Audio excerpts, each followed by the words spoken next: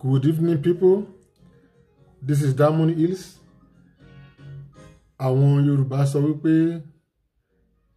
ẹni tó ń ṣèkà tán bá tiẹ̀ sọ fún ó mọ̀ wípé ìkà lòun ṣe. Ọ̀rọ̀ tèmi ó dá lórí ààrẹ orílẹ̀-èdè Liberia, Frauderia, Nigeria, Muhammadu Buhari. Iṣẹ́ ibi tó ń ṣe ó ti jájo lójú, ó wá ń wá ọ̀nà àbáyọ, ṣùgbọ́n ọmọ yẹ ti rìn òhò wọjà, aṣọ ò bọ́ ọmọ yẹ mọ́. It is too late to apologize. That is the way. It is too late to apologize. Let's go there. Worried by the growing disaffection towards the administration of President Muhammadu Buhari from the southwest. Southwest is the area of Nigeria inhabited by the Yorubas.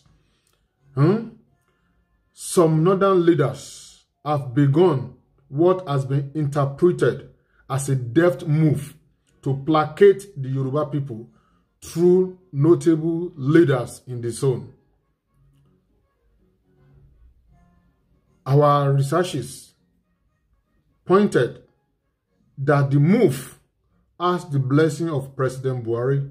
The northern leaders who are known in power corridors as Buhari's men are said to be in the vanguard of the effort of placating the Yorubas. Placating means to appease. Láti pẹ̀rọ̀ sí wọn nínú. They are Governors Mai Mala Buni of Yobe, who is also the national caretaker chairman of the ruling All Progressive Congress, APC, Egbekegbe, Abubakar Badaru of Jigawa, and Atiku Bagudu of Kebbi State. Let's go there. In the last 3 weeks, they have met with some notable Yoruba leaders and men of influence in Yoruba land and in Nigeria, including the Afenifede leader, Pa Ayo Adebanjo, his predecessor, that is Ento Ko in position, Pa Reuben Fashionati. Don't forget, the Fulanis killed the daughter of Pa Reuben Fashionati, Nye Arabini Olakunrin. Okay?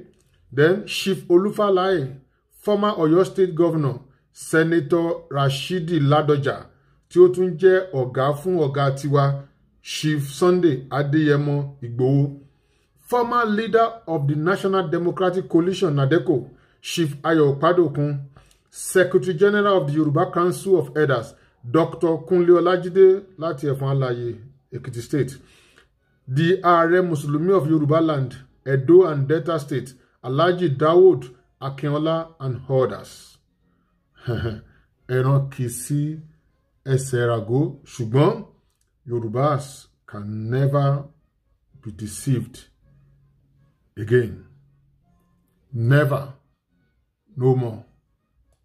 It will never happen again that Yorubas will be deceived by the Fulanis. After the close meetings which were held in Akure, Ibadan, Lagos, and Abeokuta, neither the visitors nor their host spoke to the press about what was discussed. Nǹkan tó gbé wọn wá, wọ́n sọ fún àwọn oníròyìn àtàlejò tó wá bẹ̀bẹ̀ àtàwọn tó wá bẹ̀ ẹnìkankan ò jábọ̀ fún oníròyìn. But contrary to the speculation in a section of the media that the northern governors were trying to woo some of the Yoruba leaders to join the APC, our informant gathered that discussion with the Yoruba leaders was not about 2022 elections or politics, rather to come and appeal to the Yorubas because of their disaffection with the way Buhari has been running the affair of the country as if Nigeria belonged to the Fulanis alone. Sources at the meeting told us that the northern governors discussed the state of the nation with the leaders, the Yoruba leaders, and tried to solicit their support for the Buhari administration. Yorubas brought this administration. If Buhari had done what is needful, if he has done what is expected of him, he needed not appealing to Yoruba for support. You cannot be killing me, killing my people, and be seeking my support. We brought you in the first place to this government. Let us put the record straight. Muhammadu Buhari has contested 4 times before a Yoruba political merchant. Bola Ahmed Tinubu finally gave him his support, and that support made the difference. But as an Alaimuri, an ingrate and unappreciative soul, Buhari paid Yorubas back with evil. Okay, one of the sources at one of the meetings in Ibadan with Senator Ladoja pointed that the former Oyo State governor asked the visitor on whose mandate they were in his house.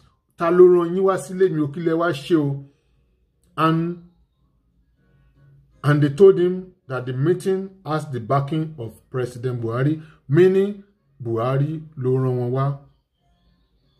Buhari lo ran won wá. Okay? The leader of the delegation and Kebbi State Governor, Bagudu, was said to have told Ladoja that the visit was to seek ways to douse the tension in the country, particularly in the southwest. Ta ló dá Fúlàní kó lọ máa pa àwọn Yorùbá ní Ìbàràpá? Ta ló pa Mrs. Ọlákùnrin? Ta ló pa Dr. Aborode? Ta ló pa Olúfọ̀n Fífọ́n? Ta ló wá sílé Ìgbòho tó wá pa Àdògán àti Àfà Fatai? Ta ló blọ́ọ̀kù Lagos Seme border, Lagos Ìdíròkò border?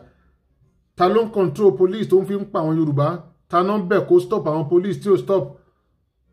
So, this is a case of Ohun Sunkún, Ohun Rẹ̀ra Ìlẹ́kún. Buhari must be crazy, I'm telling you. It will be recalled that a pressure group known as the Nigerian Indigenous Nationalities Alliance for Self-Determination, NINAS, a multi-ethnic alliance body chaired by the famous Yoruba emeritus historian, Professor Banji Akintoye, is set to lead a protest to the United Nations General Assembly coming up next month. And eléyìí ń já Buhari láyà torí ó mọ iṣẹ́ ibi tó ń ṣe.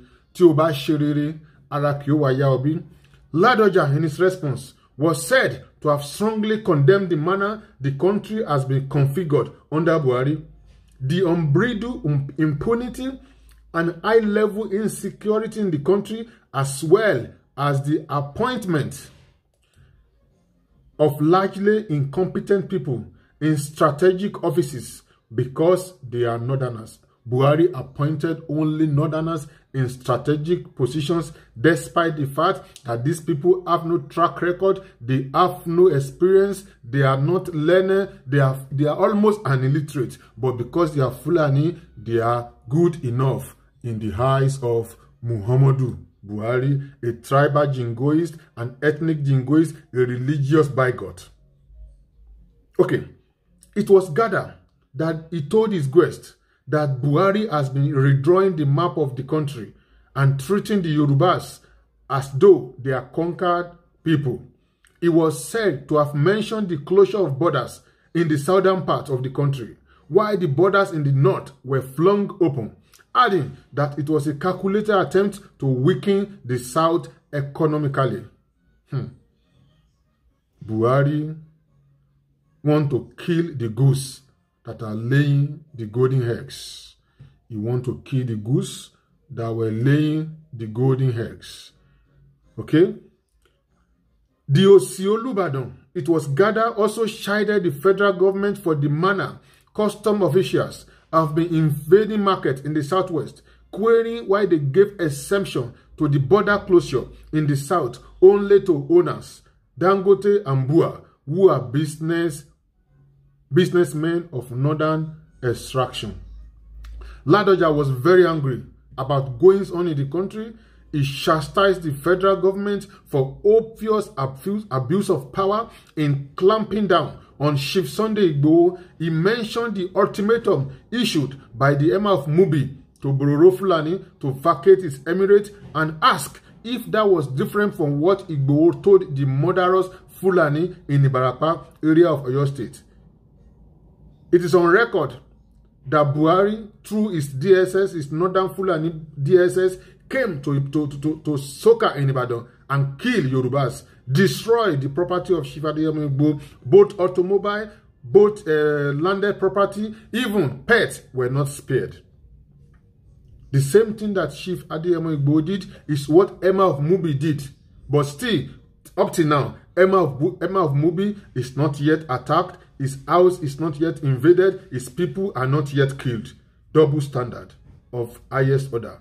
Nepotism, crass incompetence, wickedness. That is what that means. Okay, the former governor told his visitors that the North is already preparing for breakup of Nigeria with the manner the Buhari government has been borrowing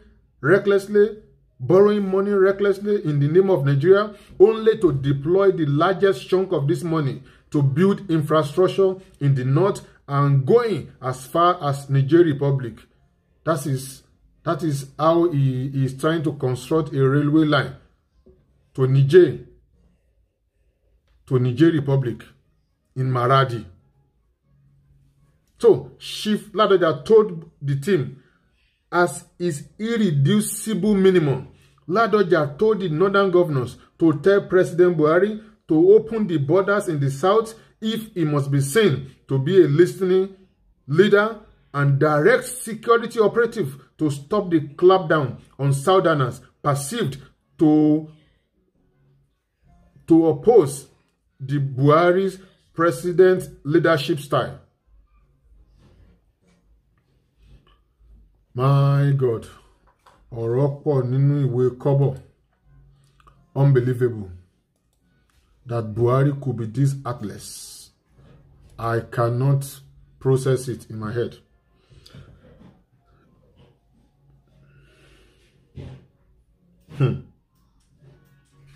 The former governor confirmed that the meeting was on how to seek his suggestion on how to address the myriad of challenges confronting the country. A source at the Akure meeting, another place, which was held at the residence of Pa Fashionati, told us that the meeting was to seek ways to douse the tension in the country. They told Pa Fashionati and Shifalai and others that Nigeria is in a great difficulty. The Yoruba leaders replied that they knew that Nigeria is in big problems. It was Shifalai who spoke for the Yoruba leaders. They met in Akure. You know, the people who came are politicians. So I'm not sure it is the same thing they told the Yoruba leaders that they met. These people have different agendas up their sleeves. Shifalai, in a telephone conversation, said there was virtually nothing worth talking about on the meeting. Yes, they came, but there was no substantive discussion. They came to alert us about the crisis in the country. We told them too. We knew before they came. That is all Chief Olufalai said. In an interview, Yoruba Council of Elders, Secretary General, Chief Olajide confirmed what the northern governors discussed with him. Last week, about 3 weeks now, I received some visitors. They were with me for more than 2 hours or so. They were concerned about the instability in the country.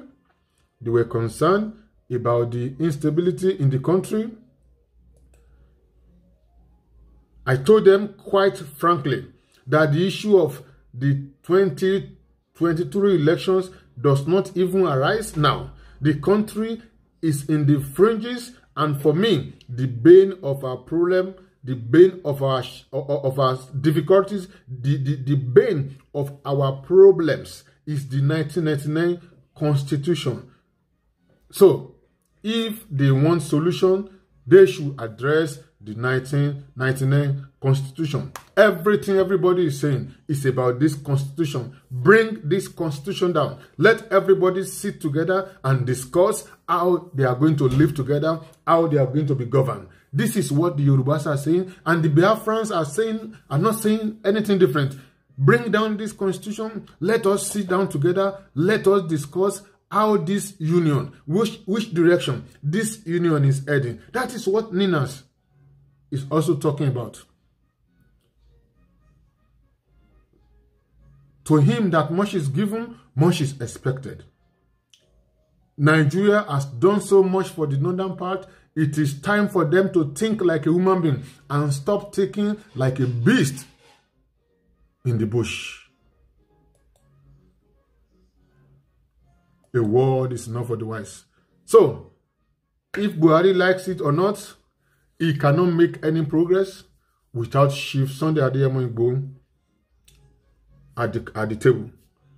He cannot make any progress except Professor Akintoye is on that table.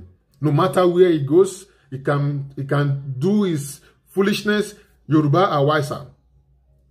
Tinubu fell for him in 2015, and that is all. It will never happen again. So, guys, here I'm going to draw the curtain. Buhari is making effort, frantic effort, to appease, to appeal to the Yorubas. He knows he has done what is wrong, and either genuine or not genuine, nobody cares. Yorubas have made up their mind.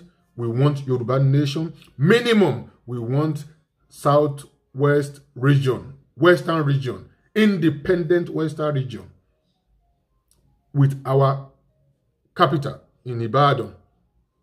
We can govern ourselves. We've done it before. We can do it again. Buhari will not teach us how to live our life. Buhari will not teach us how to run our affairs. Enough is enough. The word is enough for the wise. If you are new on this platform, please press the notification bell. Subscribe to this channel so that whenever we upload new content, you will be first to see it. That's what we do. We hit the nail on the head, irrespective of whose us is God. Without mincing word, there is no mincing word with us. We speak the truth every time, and that is what we are. That is what we are going to be continuously. Nothing is changing us. We are marble constant. That is our nature. We continue on the path of rectitude, on the path of truth. To God be the glory. See you next time. Have a nice day. Bye.